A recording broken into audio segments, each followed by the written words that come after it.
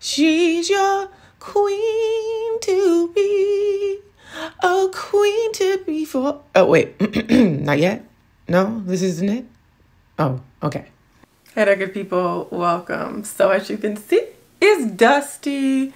It has silicones on it. Definitely sweat. I went to a cycling class today, run outside. It's time. So let's wash this hair of mine. I'll show you the products along the way. I did not pre-poo. I just went in right with my cleanser. This is a clarifying shampoo. It has sulfates to get rid of the silicones on my hair, but it's still very hydrating. It's nice. It won't strip my hair or raise the cuticle, right? It just gets everything off. Love it. By the way, every product will be listed in the description box below. And then as usual, I followed my clarifying shampoo up with a hydrating shampoo because that is the secret to hydrated hair all week long. So after this, I followed it up and then I moved on to conditioning. And I decided to condition with Pattern because I'm focused on Pattern in this video. So I used the one conditioner without silicones. This is the heavy conditioner. I do really actually love this one the best. I don't really care about silicones, as you guys know, but this conditioner from the Pattern collection is great, the hydrating one. And it has good slip, it has good hydration. It's really thick, but it does rinse clean, so that's nice. So after putting it on, I went in and finger detangled, made sure there were no knots before I went in with my detangling brush, which is more effective at a large section, and I didn't have any knots. And this took no time at all because my hair it was great. The Pattern really does soften the hair and prepare it for detangling. After that, I rinsed out the conditioner and applied my leave-in conditioner. I, again, love to use creamy leave-ins under mousses. And I find ones that have a good balance of hydrating ingredients, conditioning agents, and humectants really works well. Nice and creamy, nothing too light, but also nothing that's gonna weigh the hair down.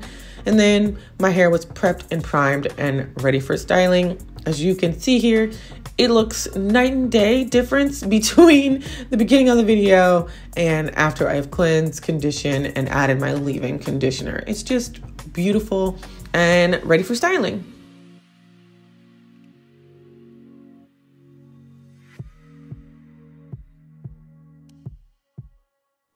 Okay. I've been doing this side with Nairobi. Just made my part. So it's time to continue to get my hair in formation. Okay, ladies. Now let's get my hair in formation. So let's talk a little bit about Nairobi. And then I'll be back for the Pattern side. How about that? How about it? So as per usual, I'm trying not to do twists that are too small. I don't want to spend all year on this. I spent enough time already, but I do want this to last because that's how I roll. Nairobi foam, love it. I use 1 pump per twist.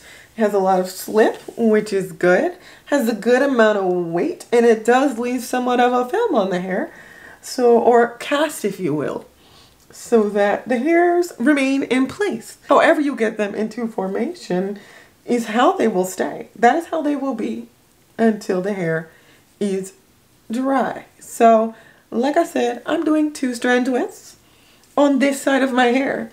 And then, once I'm done with this side, I will wash my hands and do the Pattern mousse on this side. Thus, we get no product cross-contamination. And if I get flakes, it's not because I mixed up product. It's because the product I use in the end gives me flakes. Oh, Nairobi doesn't do that, right? We know. Nairobi gives me a tight, beautiful set that lasts. So I'm going to finish and we'll be back for Pattern. Curl mousse. It has healthy hold, whatever that means. The inches are inching. So what happened was I got caught up in watching The Bodyguard on Netflix season 1. It's a British crime drama. And so here we are. So I only have a few twists left up here, but nonetheless.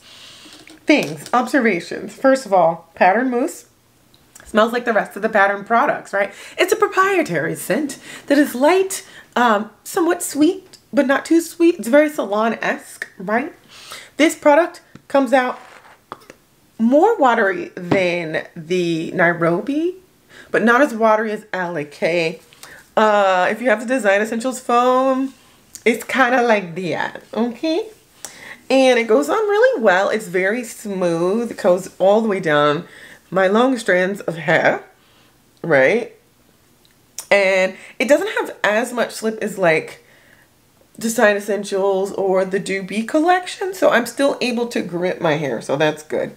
It's got a little, it doesn't have any kind of like tactileness to it, no extra smoothness. I would say it probably compares well to Nairobi as far as like the level of smoothness. Nairobi is heavier.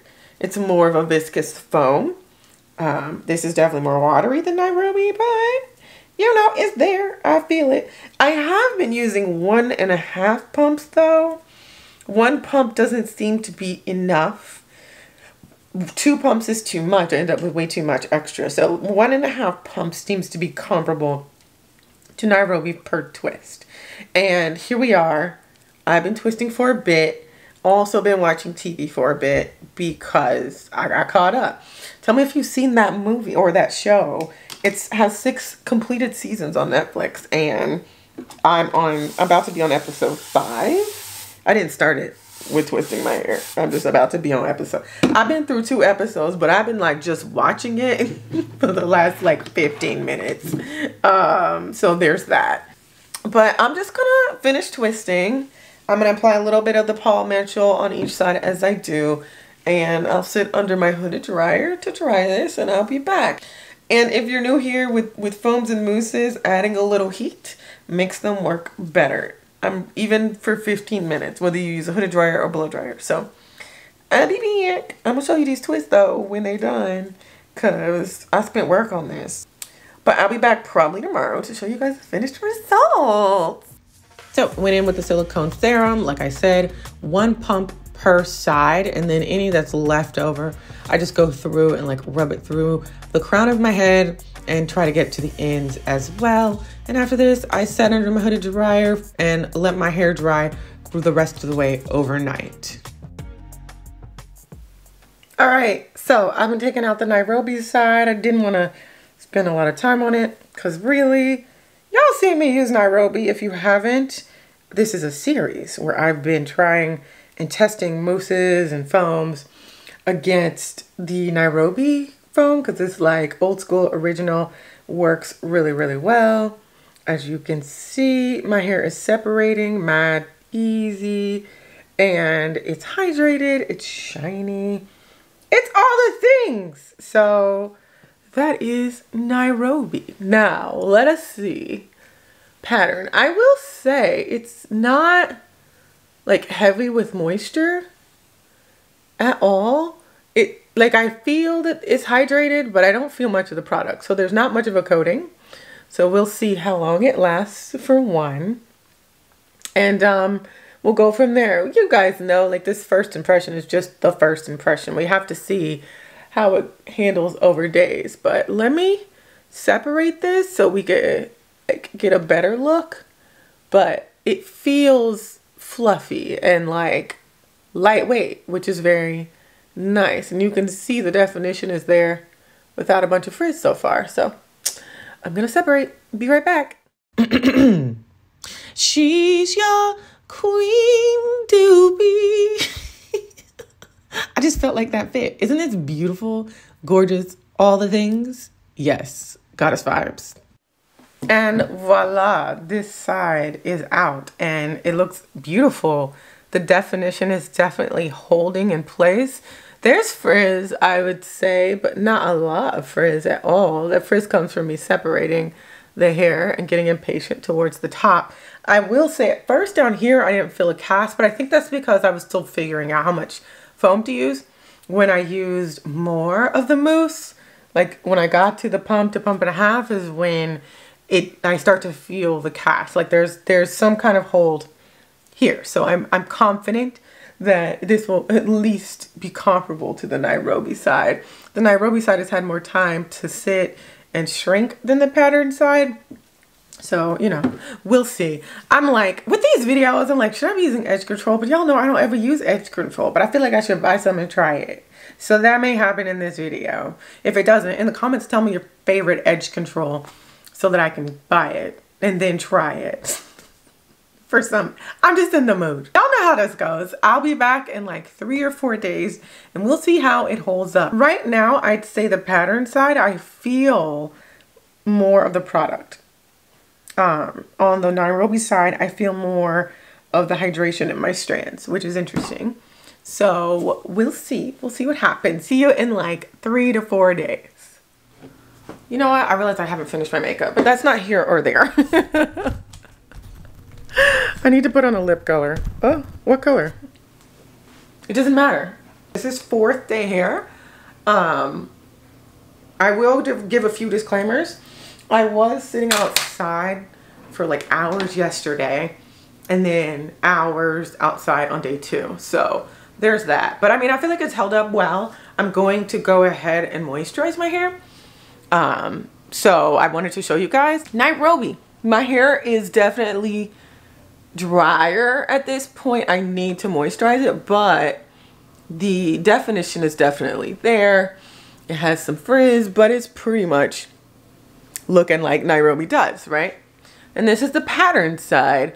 You guys can't see some of the frizz, I don't think, but the definition is definitely there, right? You can still see there's plenty of definition beyond the frizz. Let me turn around. I often forget to do that. So turning around, you know, pattern Nairobi. I think it looks good and I'm definitely going to continue to wear it my hair today. But if I don't keep it moisturized, this is going to frizz out today because I will probably be outside for part of today as well. So, you know, it's doing all right. I'm not mad at it. The pattern is not, like this side is not especially moisturized. I would actually say it's very similar to Nairobi in like look and feel and everything else. Like in every way, it's giving me Nairobi. If I reach underneath, right, because that's where I'll really get like the feeling. The pattern side is still hydrated. I mean, it's still cute. They're both giving what they gave, I think, before. I do not anticipate this lasting more than another day though. It's just not giving that much moisture. Like my hair is feeling a little like one more day and it's gonna be dry, even though I just sprayed something on it. But that'll just help me not look crazy out and about. Now, a lot of times I get asked, how do these hold up in humidity? Here you go. It is humid. I've been outside and my hair is doing fine, right? So the mousses do work to kind of hold the hair in humidity. I don't want to use gel. People say that to me. Why don't you just use gel? I don't like the weight it adds to my twist outs. And with my twist outs, I want light fluffy hair and gel just doesn't do that. Even when you do use a botanical gel, just doesn't work the same as just using a mousse with something creamy underneath. And so that's why mousses are clutch for this. Next up, we're gonna try Camille Rose. So stay tuned. In the comments, let me know which side you like better. And if you want to see how my hair behaved with the ever popular Design Essentials foam, look here. And if you want to see how I routinely wash my hair, the process, then check out this playlist here. Otherwise, if you enjoyed this video, make sure you like and subscribe before you go so we can see each other in the next one. Bye.